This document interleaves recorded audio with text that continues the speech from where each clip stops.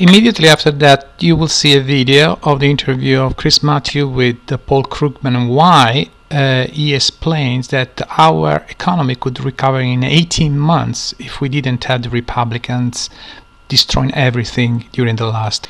As you can see from this chart, since Obama arrived, we recovered all the job losses in the private sector that the Republican complain a lot. Actually, we created more job in the private sector than when we started with the recession. And the problem is the public sector, and are the teabagger governors in the red state that increased unemployment while the national unemployment was going down. And before starting with the video we'll see right now, you just have a look at the stock market. Obama is number 3 among all the presidents in the United States in terms of growth of the stock market. So not only we are recovering on Main Street, but also on Wall Street. It's a very good sign. And now the video. Today's jobs report. Paul Krugman's a columnist for the New York Times. He's author of a new book, End This Depression Now. And John Holman is National Affairs Editor for New York Magazine. Mr. Krugman, thanks for joining us. Today's job report was a mixed bag, of course. 115,000 jobs were added to payrolls in April. The unemployment rate did drop to 8.1%, the lowest rate since President Obama took office. But, however, economic forecasters were predicting bigger growth this month, and they saw the smallest jobs gain in 6 months. That said, in the bigger picture, there have been fairly consistent jobs growth for some time now. Take a look at this chart. The recession that started under the previous president, that's of course W, shown in red, has seen job gains for nearly the past 2 years. The Obama years are in blue. We can see the uptick there month by month. Paul Krugman, for a lot of people, you're the ideal. You speak what people would like to see as policy in this country. So I'm going to give you a minute or so, and then John to respond about the political possibility of that. If you were in charge, there was no right-wing opposition, no middle-of-the-road opposition, just you as an economist saying what ought to be fiscal policy.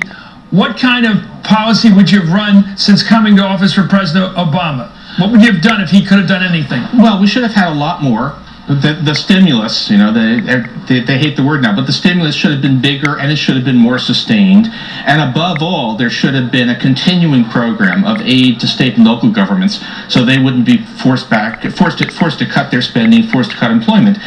We actually passed a landmark. As of the latest jobs report, private sector employment is now back to what it was when Barack Obama was sworn in as president. But public sector employment has been falling all the way through. Layoffs largely of school teachers, which is the big drag on our economy right now, and totally wrong-headed. You know, so we're not really now talking about stimulus. We're talking about why are we doing this austerity that is actually preventing us from having a full-fledged recovery. So if I could have waved a wand, I would have said, or been dictator for a day, I would have said, let's have an adequate, sustained program to keep government spending up, to keep people employed until the private sector is ready to spend again. There's other stuff I can talk about. We should have had more housing mortgage relief. We should have more aggressive policy from the Federal Reserve. But this is the time for the government to spend. This is not the time to be cutting back. And if we could have done that, I think you can actually look at the numbers right now and say, if we had done that, unemployment would be below 7% right now. We would be in a just much better situation. We'd be well on the way to being out of this whole thing. Okay, that's if we had one-party rule, John Holman, but we don't. We have two parties vying for power, often checking each other, preventing each other from doing what they believe. Why was that not, just lay it out, why was that not politically possible? What Mr. Krugman said would have been ideal policy, a much more expansionary fiscal policy, a lot more counter-cyclical aid to the states and localities. Well, I think first, Chris, that it's not just that we have a two-party system. I mean, there are a fair number of conservative Democrats in the Senate and in the House as well that would have been that would have quailed had Barack Obama pushed for a much bigger stimulus than he did. I think it's still an open question, given the approval rating that he had when he came into office at almost 70%, maybe a little bit above 70%, whether he could have done something bigger. The political advisors in the White House thought you couldn't get near that $1 trillion number, even though there were some of the economists that worked for him, as we all know now, that were advocating that or thought that was the right number. A political calculation was made. It was very hard to pass that bill, even at $800 billion. It just barely passed, as you remember. remember. And certainly it's the case that after that, there's been no appetite for that kind of expansionary fiscal policy. Again, not just the Republicans certainly are steadfast against it, but there are a lot of Democrats who, not seeing an immediate payoff in terms of the jobs numbers, in terms of the economic picture, are afraid to go that way. I think one of the biggest mistakes that Barack Obama made was to not set expectations really low at the very beginning of his administration, not talk about how long it was going to take to get out of the trough. By raising expectations that the first stimulus would solve the problem, he created a problem for himself down the line when it didn't work more quickly. Well, here's this morning, here's Mitt Romney, Mr. Krugman, why don't you respond to Romney in doing his political sort of knee-jerk this morning? He relished it. He must have had a good night's sleep. It looks like he was up early, loaded for bear. Here he is enjoying the bad numbers. Let's watch. We should be seeing numbers in the 500,000 jobs created per month. This is way, way, way off from what should happen in a normal recovery. It's a terrible and very disappointing report this morning. Clearly, the American people are wondering why this recovery isn't happening faster, why it's taken years and years for the recovery to occur. Well, there you go. Mr. Krugman, respond to that. Well, Romney? yeah, the last time we had a president who presided over 500,000 a month job numbers, it was a president by the name of Bill Clinton. This recovery is actually better than the recovery that George W. Bush presided over. And since Romney is proposing to recapitulate completely Bush policies, why is he saying that he would do better? I mean, this is, it's terrible. He's completely right that this is not what we want to be seeing. But the question is Romney proposing anything that wouldn't actually make it worse? I think it's important to actually take a look, not just at the United States, but overseas. The Republican prescription is for big government spending cuts. And they've been claiming that that will somehow create lots of jobs. We're getting those in Europe. Take a look at Ireland. Take a look at Spain, where they're getting exactly what the Republicans say we should do.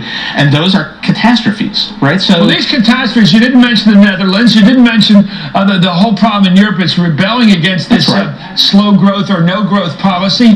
The Republicans sort of layer it up, though. They say, well, we're going to cut spending, but somehow we're going to stimulate economics. So they go both ways. They say we're going to cut all the programs affecting poor people. You know, in fact, the British Labour Party guy said to me a couple weeks ago over there, how come right-wingers, guys like Romney, believe that the best way to get poor people to work is to cut them?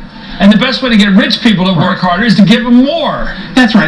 Why is it better for rich people that work hard if you give more money, but if you screw the poor people, they'll somehow be, whipped into action somehow? Yeah, if you're trying to look for a logical explanation, you're not going to find it. But what you're going to ask is, who are the masters? Whose interests are the party serving? And it's pretty clear. The Republican Party, given a choice between what actually makes sense economically and what redistributes income from the poor to the rich, reverse Robin Hood, you know which one they're going to choose.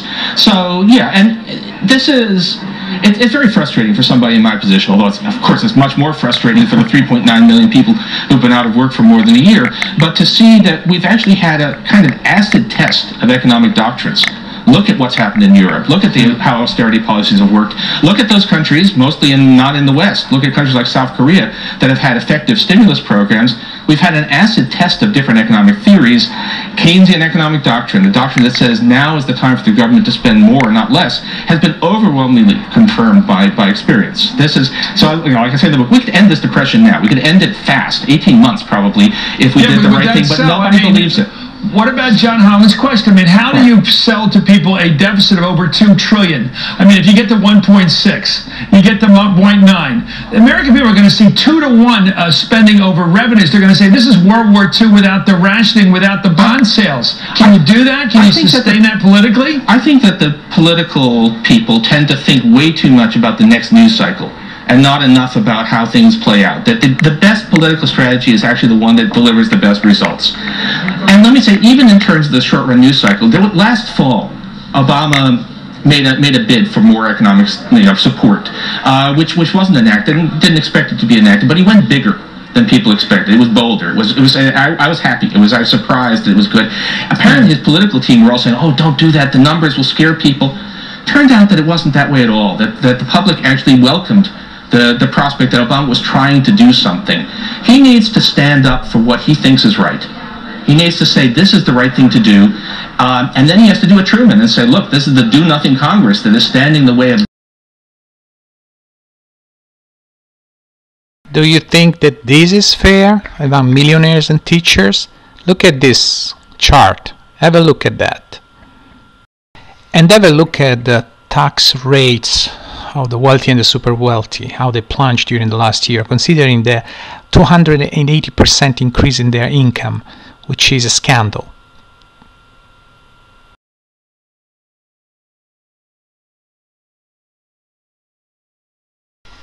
With Obama, reliance on foreign oil plunged, and gas as well, but the production increased at points that we never saw before, both gas and oil, internal oil production.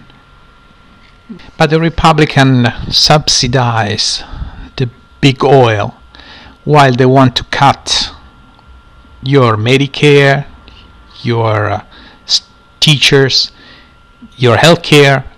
And then we started a war of the Republicans against the women.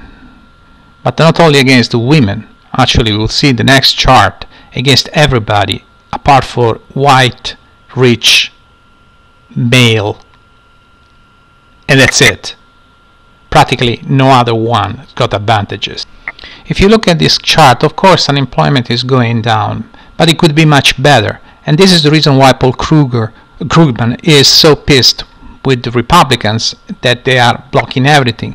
In December 2010, for instance, Obama was going to launch another stimulus because the stimulus that we had, it was not that much, and unfortunately the Republicans voted against, so they slowed down the economy. In 2011, practically, the new Tea Party governors, they start firing people in the public sectors. So unemployment in the red state went up while nationwide was going down, but this balance is slowed down the economy again. In December 2011, practically there was a job bill that Obama proposed. Well, Republicans were again slowing down the economy again. In 2012, the Congress started the attack against everybody, gays, women, you name it. So everybody was under the control of the huge state government. You know, because Republicans, they complain about the federal government, but the reality of the fact is that the federal government, even if they launch any law, they can overturn a state level. But you cannot do the same at state level. When you are at state level, you are totally fucked. So if you have these laws going on, you are totally fucked. And at the very end, you can attack women, gays, unions, students, elderly, disabled, vote rights, you name it. And that's what they did, like Mussolini, no more, no less. So practically in the election 2012, they are going to slow down the economy because they are doing like what's happening in Europe. If you look at the facts in Europe, Spain and UK are in double dip recession, with GDP going down and unemployment going up. And so we have that the rich Republicans screw the blue-collar Republicans as much as they can, and convincing them that we are the problem while they screw them. That's the funny things that's happening in the red states.